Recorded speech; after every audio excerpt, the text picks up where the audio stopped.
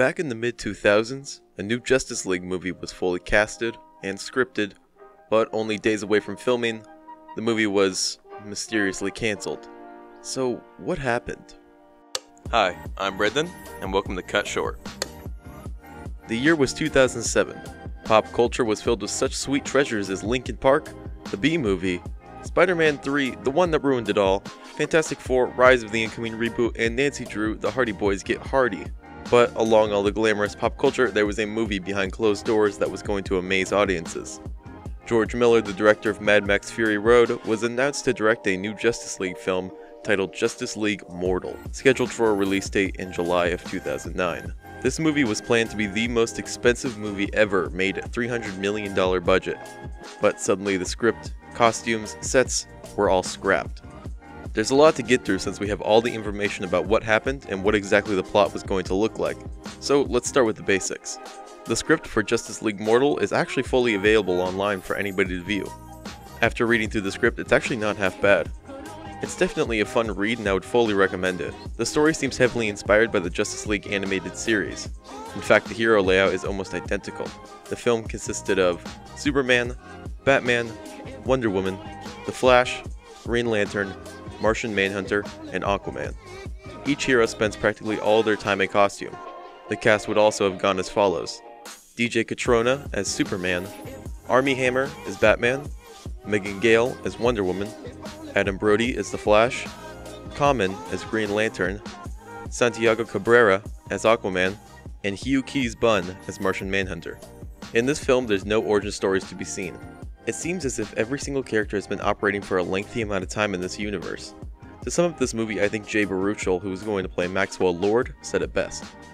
I'll just say this: if we had been able to make the movie that we had gone down to rehearse, if you had seen the production art I'd seen, it would have been the coolest thing ever. But let's get into the plot for the movie. As I said, the whole script is available online, and I read through the whole thing so I can sum it up here. The film's perspective is mostly seen through the Flash, who is constantly joking throughout to make the movie seem quite lighthearted. Barry Allen, who is the current Flash, is seen a lot with his nephew Wally West. Make sure to remember Wally West, he'll be important later. The film starts off with a funeral for a hero, but they never show who the funeral is for. Flashback to 2 days earlier, we see snippets of every hero showing that they are well respected and established in this universe. Wonder Woman is seen on TV speaking with the UN. She speaks about peace and how the world is practically free of war. Wonder Woman seems to be the face of the Justice League.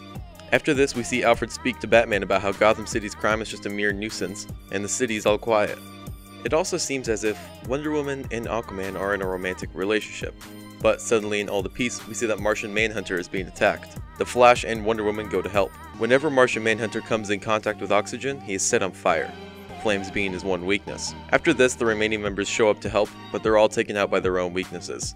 After their defeat, they go investigate how they were mysteriously all beaten. They find out that 2 years back, Talia al Ghul had an affair with Batman. Talia snuck a device into Batman's clothes to hack into his tech. In Batman's computers, he has files to show how to take down every Justice League member. The Justice League learns that this information was taken by Talia al Ghul and is now in the hands of whoever defeated them. Angry at Batman for having this information, they lash out at him. But Batman explains that he needed this just in case any of the Justice League members went rogue. After they all come together, they investigate who could have done this. They find out that it was Maxwell Lord who was behind the attack. Maxwell Lord is a businessman who has psychic powers and has also appeared in the first ever Justice League comic, making it fitting that he be the main villain in the first Justice League movie. And no, I'm not counting that weird television movie from 1997 that was like an odd Office ripoff before The Office even existed. Also, it's really creepy and I don't want to think about it. And do you have to go to... Nowhere. The entire school's on a field trip watching that snow cone of yours melt into the bay. Hey, you wanna catch some lunch? But back to the actual movie. So now, knowing that it was Maxwell Lord who was the threat to the world, they go after him. When Maxwell figures out that he's been caught, he sends OMAC droids after them. But they have innocent civilians inside, so they cannot just destroy them. While this is all happening, Maxwell Lord uses his psychic powers to control Superman, turning him against the Justice League. In the hectic fights, they are able to save the civilians from the androids. And after fighting Superman for quite some time, they are able to get him back to his senses. There's actually plenty of concept art for the movie around the Superman fight scene. After the League comes back together, Maxwell Lord shows them that he has a doomsday device implanted in himself that will kill all of them if they try to kill him. The Justice League realizes that they cannot do anything to stop him, but the Flash knows exactly what to do. The Flash goes so fast, he merges himself with the Speed Force. which is what he uses to go so quick in the first place. When he merges himself with the Speed Force, he takes Maxwell Lord with him, sending himself and Lord into oblivion. After this event, the story propels itself 2 days forward, revealing the funeral that started the film was for the Flash. The film ends with Wally West, the Flash's nephew, taking up the Flash mantle, joining the Justice League. Like I said, the script is not half bad. It's honestly unfortunate that it never saw the big screen. George Miller seemed to have an incredibly unique vision for the movie that everybody seemed happy with. Armie Hammer, who was planned to play Batman, explains what happened when the DC executives saw Miller's vision for the first time. Well, what we did was we got down there and George Miller was basically like, we're going to push these DC people farther than they are ever going to be comfortable with. And then the DC people showed up and looked around and they were like, this is farther than we're comfortable with, but we love it and you can do whatever you want. And then it just went even farther. It was great, yeah. The reason Justice League Mortal was not made can be summed up in 2 words: bad timing. Right before they were about to start production on Justice League, the writer's strike of 2007 and 2008 had begun and they had to move production to Australia, since they wanted to change the script a fair amount. But right before filming was about to begin in Australia, the studio then decided to move everything to Canada, even though George Miller wanted to keep production at Fox Studios Australia. After this, the project just broke down. There were floating rumors that George Miller had left the project, and after this, they announced that the film was eventually put on indefinite hold. Another reason was that Warner Bros. Did not want to have multiple Batmans on screen.